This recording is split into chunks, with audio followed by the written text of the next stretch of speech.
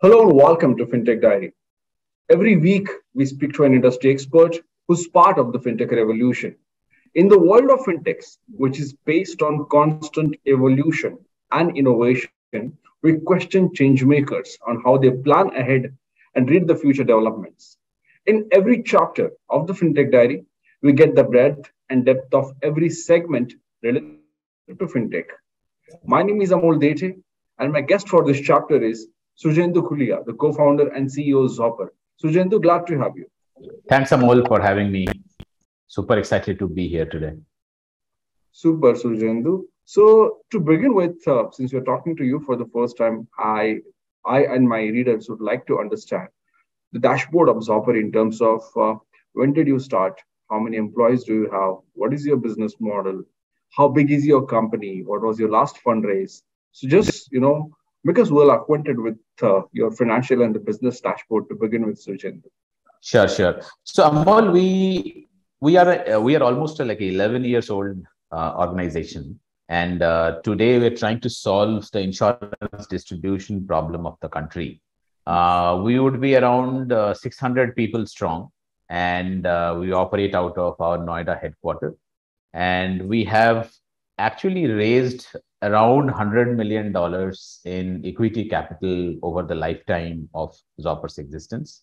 And we planning to deploy that to basically go ahead and, get different ecosystem partners on board to sort of help them seamlessly distribute insurance.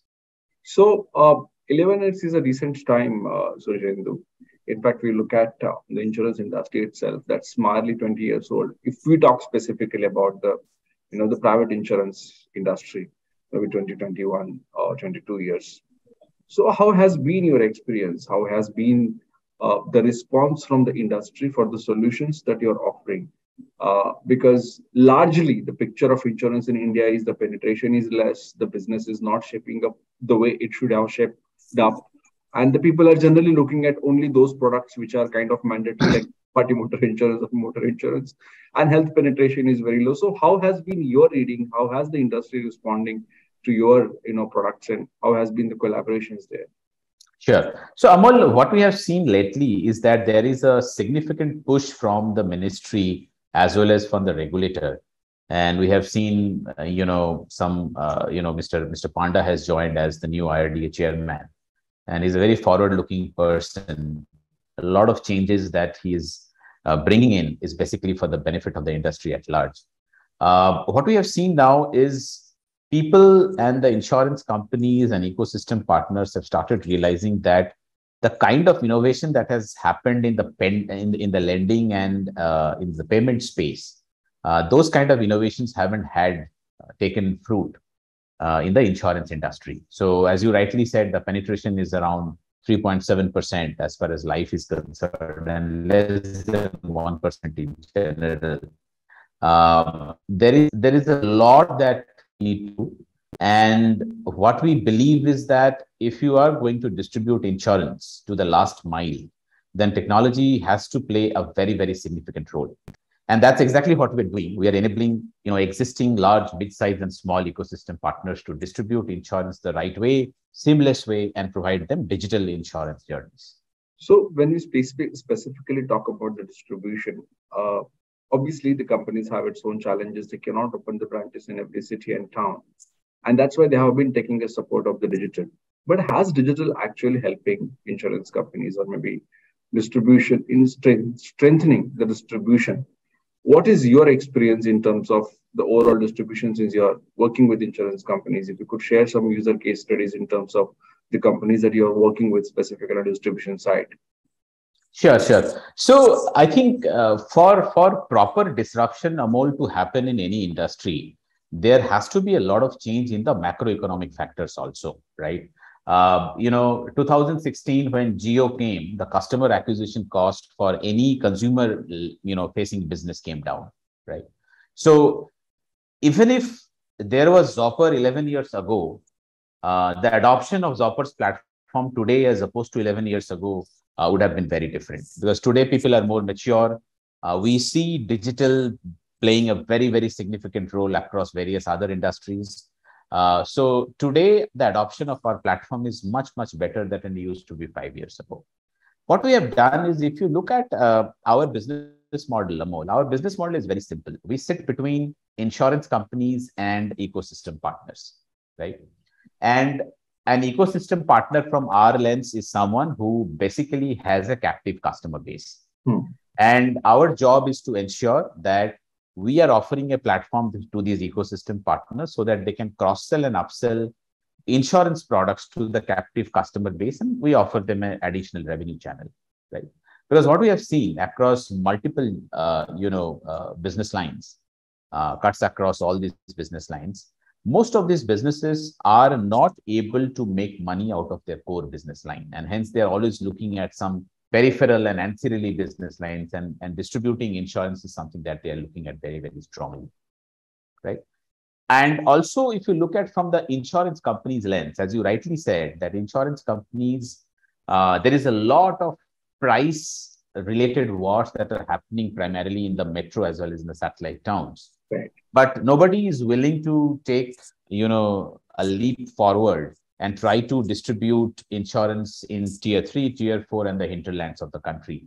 And arguably so, because there is a cost of distribution, right? There is a marginal cost of distribution. And with technology, we believe that the marginal cost of distribution will come down to zero, because technology is the only thing that can infinitely scale. So tomorrow or today, if I have to distribute, say, for example, a bite-sized insurance product costing 99 rupees. Now, no traditional insurance company with a traditional, distribution setup will be able to distribute a 99 rupees product to the hinterland of the country and make money. That is something which is just impossible to even fathom. The only way you can expand your reach and then expand the distribution is basically to use technology-led platforms, use existing infrastructure, and that's the way you not only increase penetration, but also get beyond the metro and the satellite towns of the country. And that is exactly what we're doing from the lens of an insurance company. Okay. But how does it work? How do you make money? I understand that the whole infrastructure model, the API-driven model that you are bringing on the table. But how does it work? You also mentioned that you allow the ecosystem partners to cross-sell and upsell, right? How does it actually work? Could you just give us some examples there? Sure. So let's say I take, let's say I take an example of an e-commerce company. So now an e-commerce company in India would be sitting on nothing less than, 50 to 75 million customer base, right? And these customer base will have different profile, different customer segmentation, demography, disposable income. What we do is we come in, we slice and dice the data, create different cohorts, and offer very interesting insurance products to these cohorts. And then use our insurance distribution platform to seamlessly integrate in the checkout page, say, for example, with an e-commerce company, which means the distribution of insurance becomes very, very seamless. And on the other side, we are integrated with multiple insurance companies. So on a real-time basis, we can basically change the product depending upon the uptake of the product in the checkout page of the insurance company. If the loss ratio of an insurance company for a specific product goes high, then we will be able to quickly switch the insurance providers or the manufacturers. As a result, for a distributor like an e-commerce company, the promise that the distributor has made to the customer, that remains constant, right?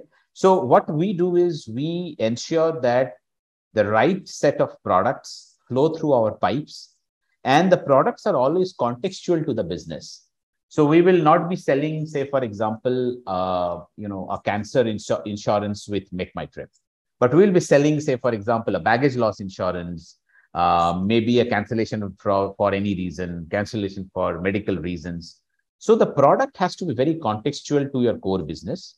And we will then work with insurance companies to create and underwrite products, and then use those products, integrate with the ecosystem partner, and ensure that there is sufficient throughput as far as the uptake and the adoption of the products are concerned.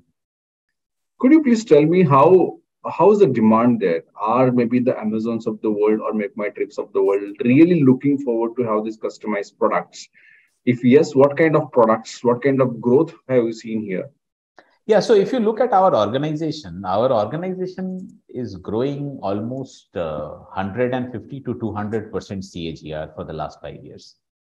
So this year we are clocking almost 1100 crores of premium with a good gross margin and a good net margin. Unlike any other startups, we are a profitable venture, which means we make money, unlike any of the other startups where most of the burn happens primarily on the customer acquisition. And because of our business model, which is purely a B2B2C model and not a direct to consumer model, we have been able to build this business in a fundamentally unit economics positive, solid way, right? And if you see the growth of the company over the last 5 years, we have been able to grow our gross written premium, as I was mentioning, almost 150 to 200% CAGR. Right? And that should give you fair sense that not only we are growing, but our partners are also embracing the technology and the products that we bring onto the table. And if you look at our partners today, we power more than 250 partners across banks, NBFCs, microfinance institutions, e-commerce companies, digital lending companies, used car marketplaces, regional rural banks, cooperative society, retail chains, OEMs. So across the spectrum, we have been able to distribute and onboard insurance and onboard ecosystem partners across this entire spectrum. So what we have done on the distribution side, Amol, is divided our entire distribution strategy in three parts. So we have a digital ecosystem, we have a financial ecosystem, and we have a lifestyle ecosystem.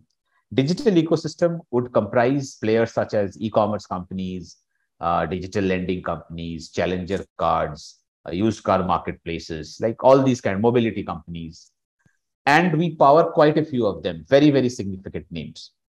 On the financial ecosystem side, we power banks, PSU banks, private banks, small finance banks, payment banks, regional rural banks, cooperative societies.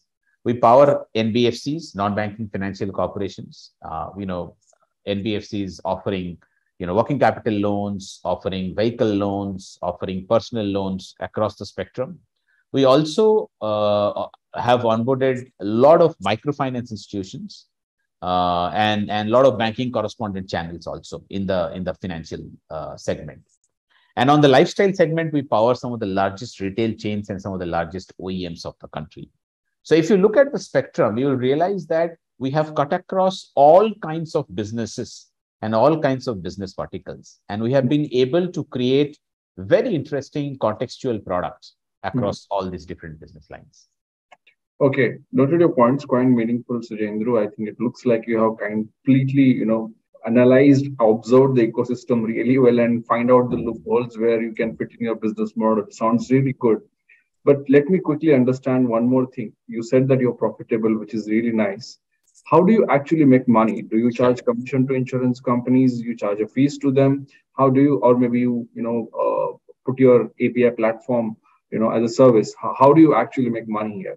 So we are a SaaS-based company, Amol. So which means every policy that flows through my pipe, whether the policy is a health policy or a motor policy or a life policy or a SME policy, we charge our ecosystem partner a certain margin. And that is how we make money. So it's a very simple business model that every policy that will flow through my pipe, the ecosystem partner has to pay me for that. Okay, noted your points. Now, going ahead, because lots of insurtech companies have come into picture, you have an advantage of you started early and maybe you have already partnered with a lot of companies and you're profitable as well. So you can scale up and strengthen perhaps very fast.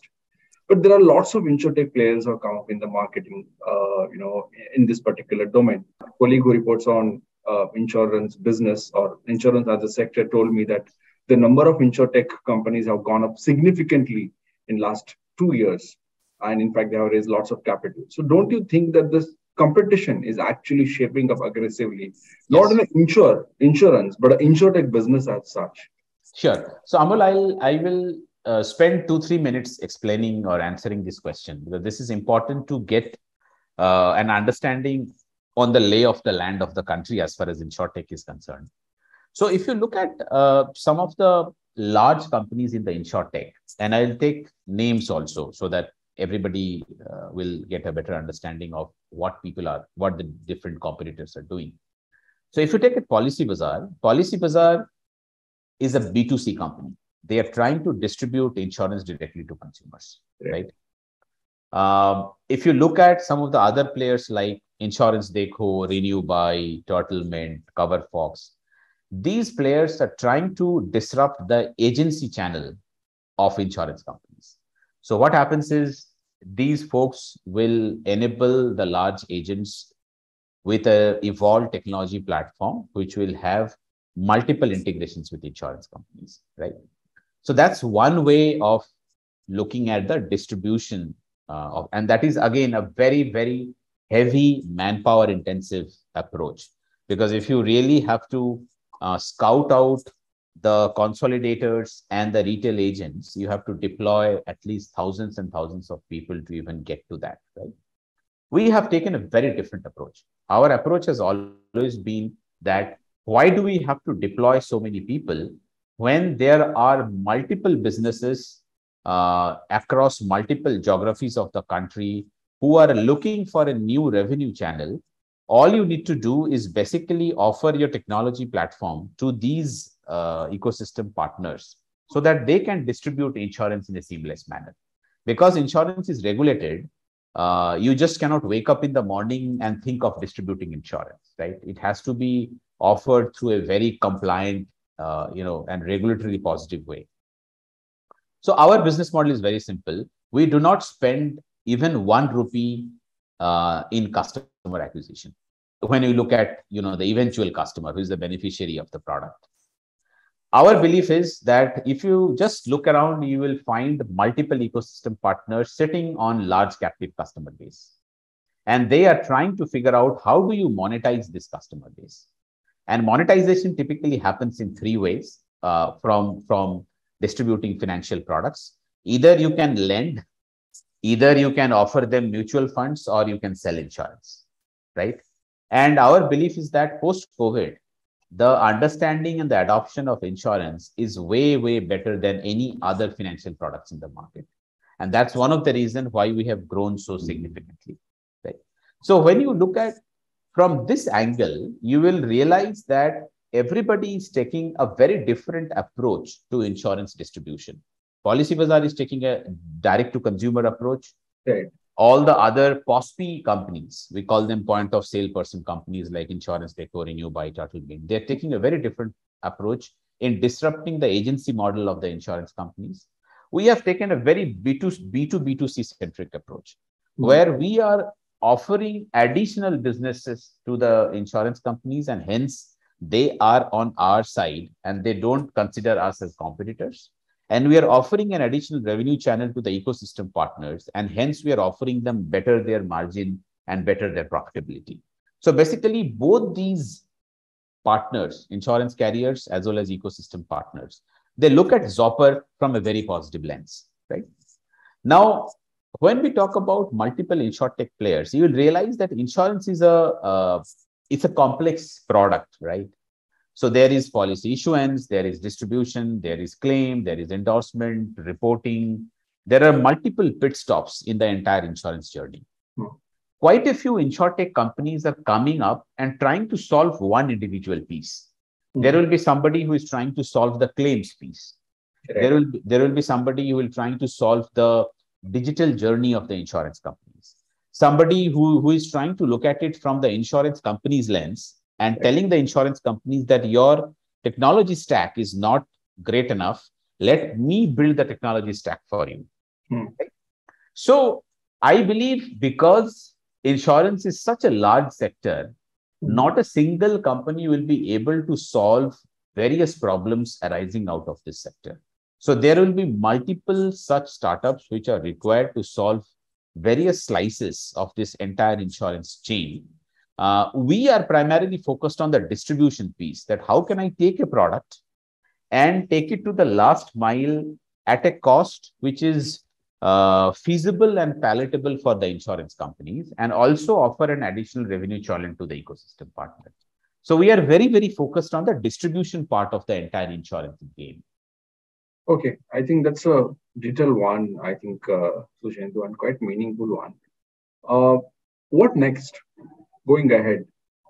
Considering the partnerships that you have, will you continue to focus on asking insurance companies to offer a customized product according to the need of the ecosystem? That is one part. Or will you also venture out maybe into the typical retail products where the margins are perhaps a little higher than the small products that you are partnering with the ecosystem? What exactly next for you now? Sure. So, Amol, what we have realized in India today that there is not a lot of innovation that has happened on the product side from insurance companies.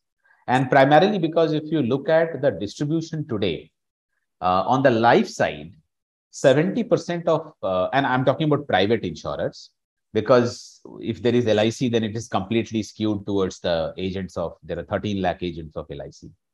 When you look at private insurers, 70% of life insurance is being sold through bank assurance channel. Yes. And the remaining would be through agents and corporate, agents and brokers and other intermediaries. So if I am an insurance company today, I do not have, a playground to even innovate because the business distribution and the distribution channels are almost set. One is banca, one is agency, one is corporate, one is broking, right? When players like us come up and tell the insurance companies that you have tried to paint the entire city with a single stroke of brush. But here I'm bringing you a different lens where somebody who is taking a loan in the microfinance sector, he or she is very different from somebody who is taking a loan from an NBFC, as opposed to someone who is taking a loan from a bank. The profiling of these three customers are all very different, and hence the requirement of new set of products is imminent and important. You cannot offer the microfinance person the same product which you are offering to somebody who is taking a loan from a bank, right? So I would say that today, because of new distribution ways and distribution methods, the need of interesting bespoke and customized products are more than what it used to be 5 years before, when the distribution was almost segmented, that there is one banker, one agency, and one broking, right? So that's the reason we would like to play a very, very significant role working closely with insurance companies and our ecosystem partners to create bespoke and customized products for the various ecosystems that we work with, right? That will help me in market share. That will also give me exclusivity from insurance companies, which will also help me help in the skin in the game, right? If I tell an insurance company that you deliver a product for me for this sector, and I will give you 100 crores of premium. So my skin is also in the game. And hence, I see that there is a lot of acceptability as far as these products are concerned. And people are now trying to create interesting products. Over the last 1 year, we have actually created 3 or 4 very interesting products. And those products have actually hit the market and they have been extremely successful across multiple verticals that we operate. So the proof of the pudding is already there. I do understand, the innovation that is required in the product because we have the similar products in the last almost couple of years. At least of late, few of the non-life insurance companies have started offering some innovation in the vehicle insurance. At Yes. least, they're not treating the buyer of Audi and a Yes. Ferrari Yes. with the Yes. same brush, right? I think that's what happening. But maybe one or two important, what you can say, highlights that you would like to share, Surjendu, in terms of what is it that you specifically want in product and distribution when it comes to innovation going forward, which will actually help insurance industry also maybe to achieve at least few basis point of penetration, going ahead. Sure. So Amol, it's all about suitability. So there is a term in the bank assurance channel which is called a suitability matrix, which means somebody who has 1 crore savings balance as opposed to somebody having a 5,000 rupees savings balance. Can we create different products for them? Today, you have the same insurance company offering the same retail life, same retail health products to both of them. So what we are doing is working very closely with the banks as well as the insurance companies and try to create suitability metrics depending upon the customer segmentation, right? That's one way of looking at it. The other way of looking at it is that can we create better products with better inclusions, lesser exclusions, so that this product can then be offered to a certain channel, which will have a lot more value to the customer as opposed to something which is just money making for the ecosystem partner. So we are doing a lot of work on the microfinance industry, the regional rural bank industry, where we have seen that there is a huge scope of innovation, right? So we are talking about more on the bite-size insurance products with lesser premium, lesser coverages, so that at least someone who has not been under the fold of protection so far, he should at least have a flavor. So it's like, the sachet of shampoo, right? Instead of paying, 150 rupees for a shampoo, why don't you tease him with probably a 2 rupee shampoo so that at least he understands that insurance is something which is critical for me and will be, standing by my side when any eventuality happens, right? So I think there is a lot of work that needs to happen in that space also. And I think a lot of sandboxing is happening today, where IRDA is trying to create interesting bite-sized products so that at least in the tier 4, tier 5 hinterlands of the country, people at least start tasting what insurance can bring about to them. Quite meaningful thoughts, Surjendu, on that front. Let me ask one important question specifically about the industry. In the last couple of years, we have seen rapid growth specifically to the financial innovation, maybe we can, and the insurance innovation as well, specifically into fintech and insurtech space. But currently, it looks like the investors are going slow, the policymakers are going aggressive, and the number of fintechs are actually revisiting their business models. Maybe it's 4 to 5 years for them into business models, and it looks very difficult for them that they are profitable. Now, your story is absolutely different. You are absolutely a profitable company. That's what you told me. But how do you review the industry now? Do you see that investors are actually going slow? Do you see that there will be little hiccups going ahead, specifically into the fintech space? Or how do you actually see the India's fintech ecosystem right now? In what stage do you see it? So, Amol, you are absolutely right. And whatever we have seen in the lending industry over the last 4 or 5 years, and specifically over the last year, we have seen a lot of startups not being able to raise money in the lending space, right? And it is practically because my belief is, and the way we have built the organization, you have to ensure that if you are spending money, you need to know why are you spending money, right? You cannot spend money thinking that 5 years down the line, I will be sitting on 50 million consumers and I will start thinking about making money at that point in time. That is now not how businesses happen, right? So the way we look at it is that if so today I don't sell a product where I'm not making any money. That's period. So that's like, a holy grail for us, right? I mean, I have to still make 1 rupee. If I'm not making a single rupee, I am not interested in that product or in that distribution. Because that's a DNA change, Amol. I think, we have been in this industry for 11 years. In these 11 years, we have seen 2 downturns, right? 2 recessions. And probably you can say that, gray hair or probably no hair brings some sort of wisdom. And our wisdom today tells us that businesses have to be fundamentally solid. We are okay to spend money for a couple of years, but there has to be a path to profitability, which is very, very, very concisely and precisely being driven through a blueprint where the investors need to also bless that so that we know that we are deliberately spending money in customer acquisition for 1.5 years. And then we try and figure out what to do. It cannot happen that you keep spending money for 5 years and then think about, monetizing that customer base at that point in time. That is something that we never do. So we do parallel things. So if we are doing a customer acquisition, we parallelly think, how do you monetize? How do you monetize, right? Because at the end of the day, your company has to stand on its own feet. That's very, very important. I mean, how long can you survive on capital infusion, right? There has to be a business model which is fundamentally solid, which should ideally, reap dividends and at least have a path to profitability. So my sense of today's space is that uh, people need to be a little conscious about the way they spend money and very, very prudent about why they are spending money and how do you ensure that, they walk the path to profitability, if not today, but at least 2 years down the line. Quite meaningful one, Surjendu. And I think that's a quite bold line for me. I can treat it as a headline that, we don't sell any product where we don't make money.